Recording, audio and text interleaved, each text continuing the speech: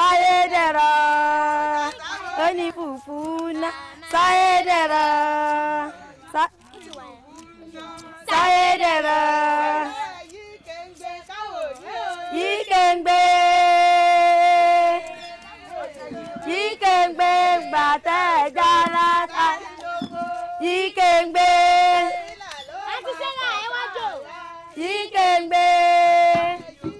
Their singing resonates unity and dignity of labor.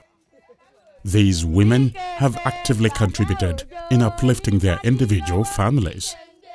Cassava processing is their only means of livelihood.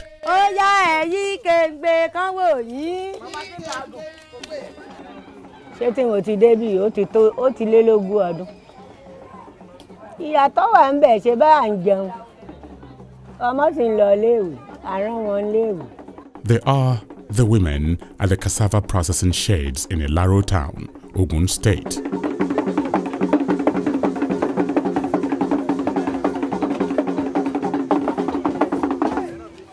From sunrise to sunset, they converge here to process cassava tubers into bagged fufu flours, transport and sell them on market days to feed and train their children.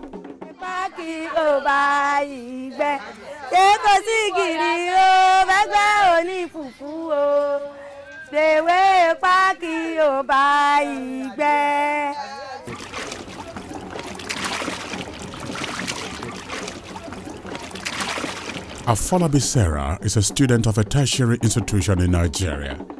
She and her siblings got their education from proceeds accruing from their mother's cassava processing business.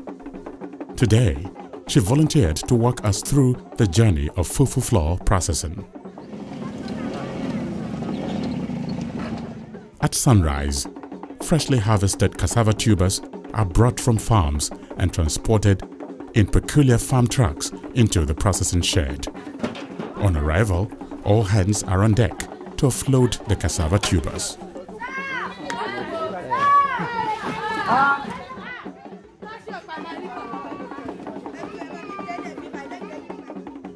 Thereafter, women and children form clusters to quickly peel the cassava tubers.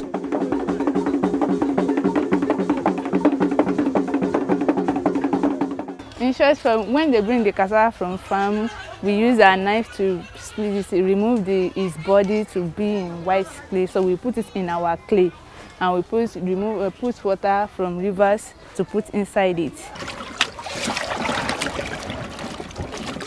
When they are done, the cassava tubers are washed and soaked in water for 3 days for fermentation to take place. This process allows the cassava to be soft and mushy.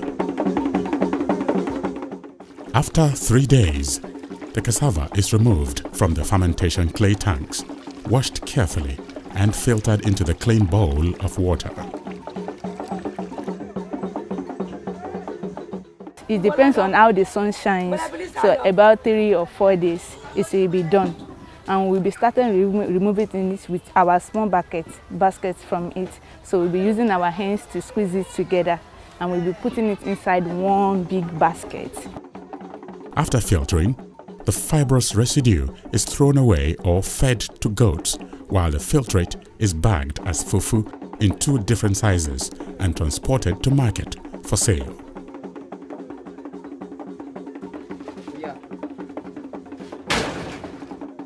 Rural women make essential contributions to the rural economy of all developing countries. Ensuring their empowerment is key not only to the well-being of individuals, families, and rural communities, but also to the overall economy of a country. Let's empower our women.